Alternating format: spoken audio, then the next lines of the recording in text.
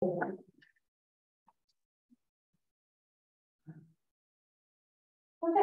well, great. We start with delay.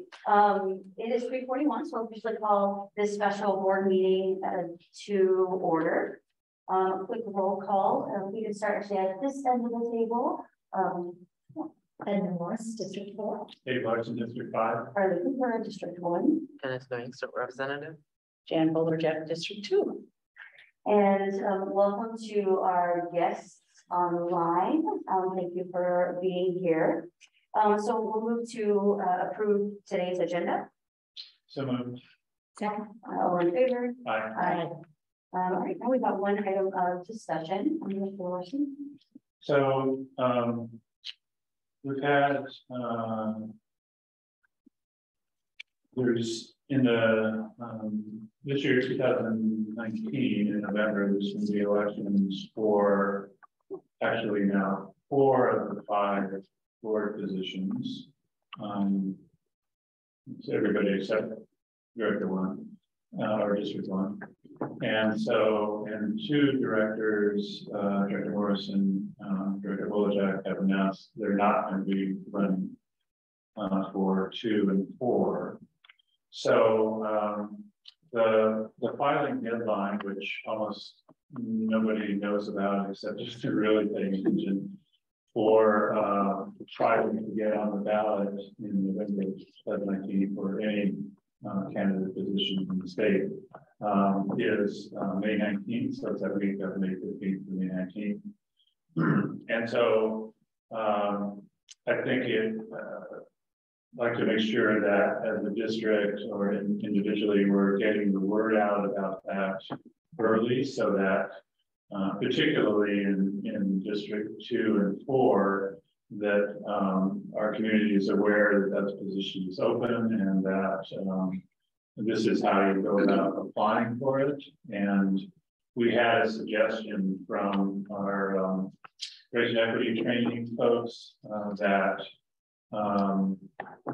we also include in those announcements kind of an invitation to people of color to apply, because we're trying to get the board more representative of the community and of our students. So I wanted to just check and make sure that see if if that's on the list for the district to do, because I think the district can do all those things. And then if there's any other discussions or any other ideas about how we could reach out to the community to encourage folks to apply for that position. The other part of it, I know that we've done in the past, is to be sure to, in the invitation, to make sure that anybody who's interested in it can talk to the district, they can talk to the board member. In the past, I've talked to several people who been interested in applying, and so just to give them an idea about what the position is. So anyway, I just want to make sure that we get things on we have 2 months now to do that, and so they get things on the to-do list to make sure that we're reaching out and getting that done. So hopefully get enough, people to apply for that position. So that's always kind of a brainstorming, any other ideas, and then hear from maybe Dr. Erden about what he thinks the district can actually do in that time frame.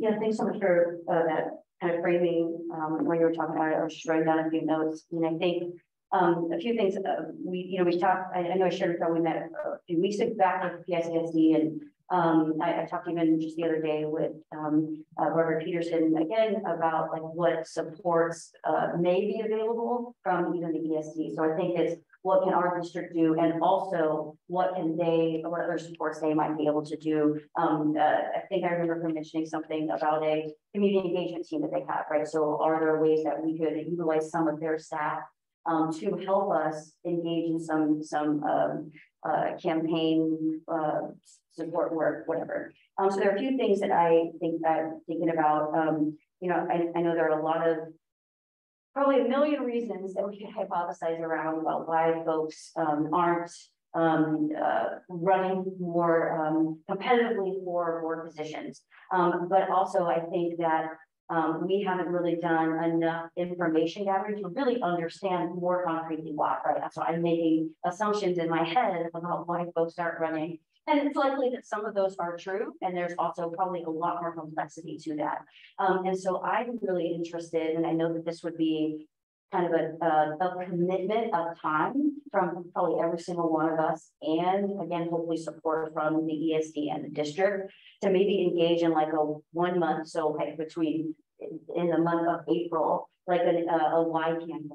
So really trying to understand what are the barriers for folks engaging more interactively with the board, both you know, just in the work that we do and as a member of the board.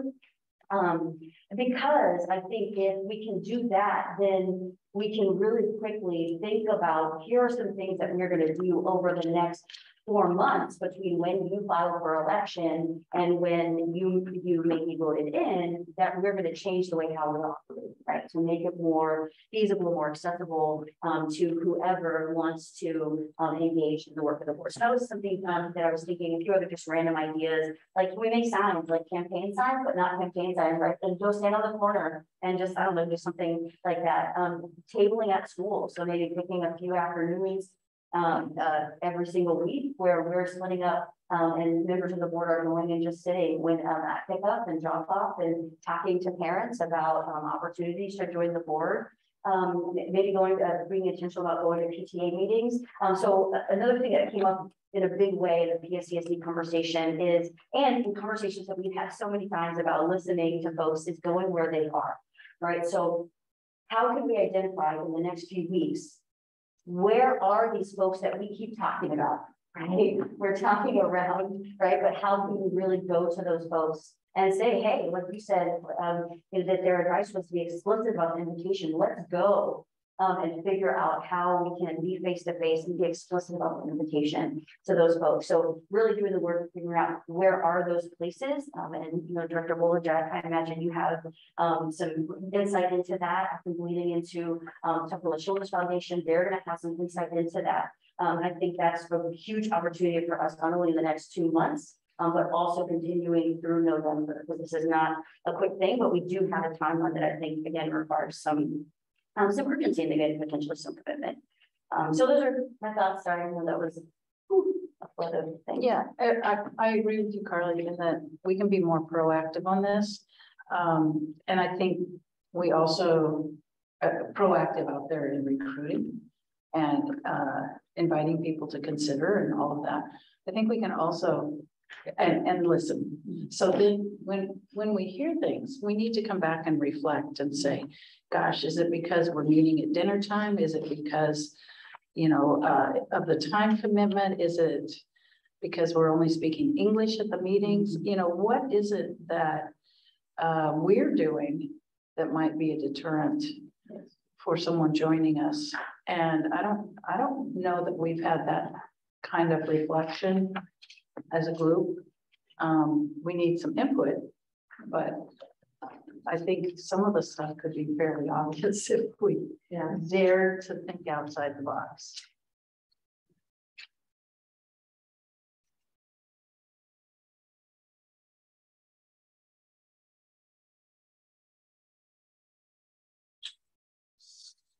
So kind of where we go from here, do we want to,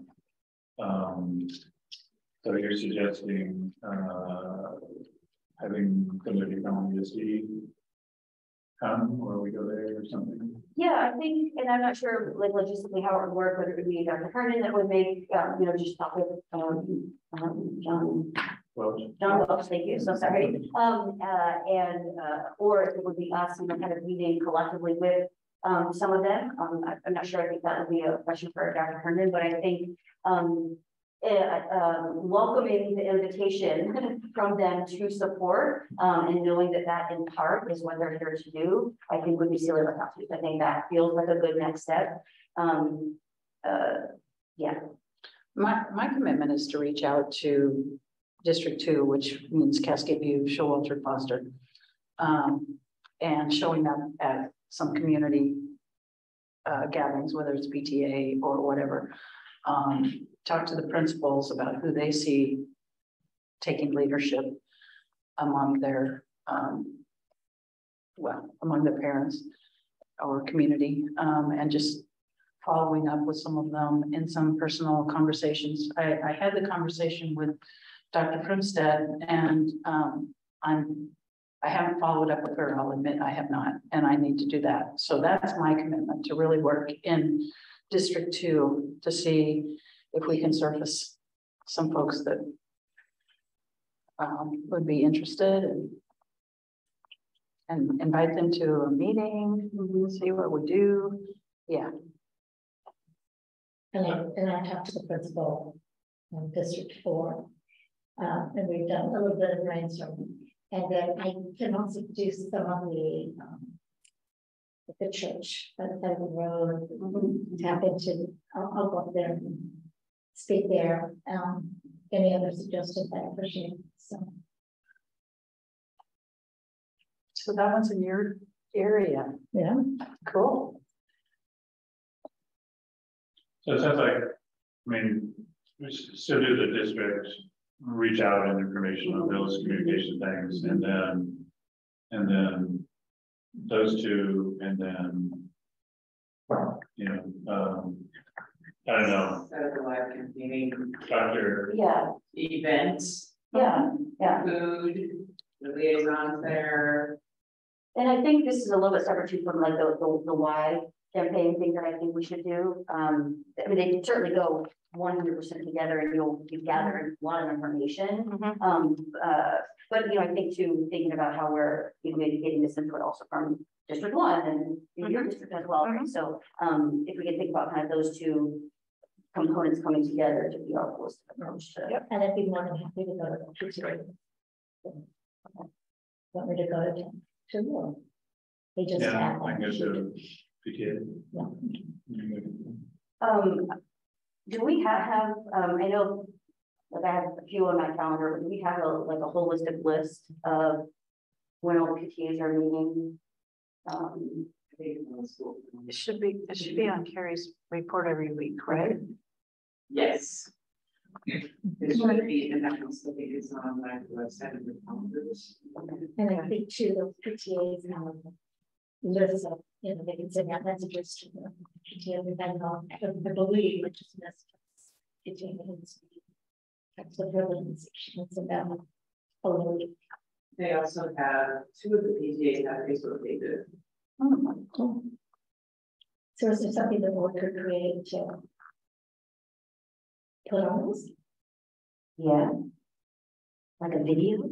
Cool. Cool. Yeah. Dr. Herndon, does it feel feasible that some folks from your team could support us in making like some social media posts or some social media campaigns that will we have to put on PTA Facebooks and such? Yeah, certainly. We can work on that and support that as much as possible. We also have a new flyer that we are planning on sending out to the 3 districts that are up for election this year. So we're looking at that as well.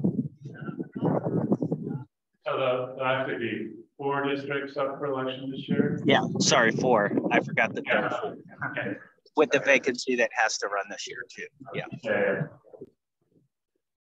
And yeah, I think the other one is the parent advisory group. I'm not sure how much they're when they're meeting, but that's another group to go check in. I can go check in. Yeah, what I can do with my team is just put together some of the possible groups, and then the board can review those. And if there's some additional ones, that's for sure we can do that. Then we can figure out the best way to communicate out the opportunities, information, and other possible meetings that you might want to have, or opportunities for people to converse with board members. Could we also preview the flyer? Yeah, we can make that similar to the postcard we're planning on sending out anyway. So we could look at a flyer. No, I mean, could we preview the postcard then? Yes, that's what sorry if I wasn't clear on that. We have a postcard ready that I'm happy to have the board preview. Okay, thank you. And then the last thing I think would be the engagement with the ESD. And wondering, my assumption is, Dr. Herman, that would go through you to kind of take the next steps in asking them for supports in us kind of engaging in a why campaign, or we can call it something totally different, but this is what came to mind. But is that the appropriate next step? Yeah, I'll contact Superintendent Welch there. He had inquired the progress on filling the vacancy anyway. And as we know, the PSCSD had given us an extension until the end of March anyway. So I want to give them an update of what's happened thus far. Okay. Great. And I think just due to like kind of the urgency and the time frame, I mean, I think if we could have kind of a general outline of what an April campaign would look like for the next board meeting, I think that would be, and I know that might be a little bit of a stretch, but again, just understanding that we're kind of in a time crunch here. So you want an update on the April campaign for the next board meeting? Yeah, so like maybe what the next steps are with the connection with the ESD, and hopefully by then we may have, you know, a meeting set up with them or some next steps in place to get that going. Yep, I can certainly inquire with them. The PSCSD board does only meet once a month, and they've already met for March, but it doesn't mean that individuals off the board on that board wouldn't be able to meet with us.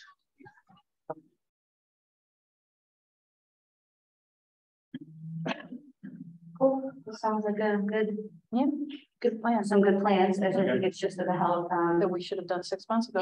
Yeah. Right. Agreed. All right. Any other thoughts, questions here?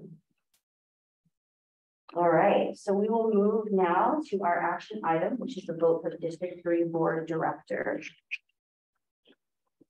So it's a motion. Okay. Questions, comments? We do have a statement. Yeah. I'm going to clear motion because it just says vote, it doesn't say vote approve. Oh, got it. So the motion would be to approve the Director District 3, the appointment for the Director District 3. Do you want to? Yeah. Oh, for different. All right, so moved on that one. Okay, so if you want to go first? Sure, I can go. I guess first of all, I just want to make sure that everybody understands the process here. So I think it was back in April this position became vacant, and it's been almost a year that we've been trying to find somebody to fill it.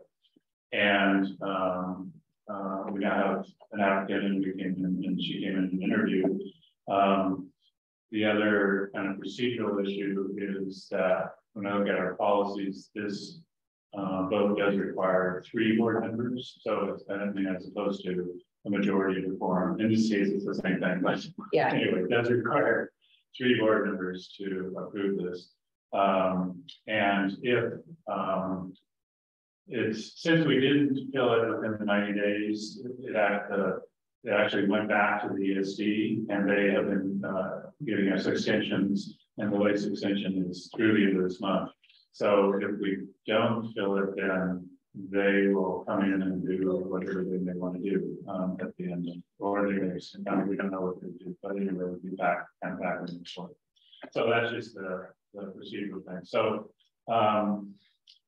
so I'm going to vote for this appointment. I thought we had a really strong, for those who may not have been aware, but there was just one candidate that came in that we interviewed, Brenda Berger, and I think she's got a lot of really strong points. She's bilingual, knows Spanish. She comes from a multiracial family. She's got an education background.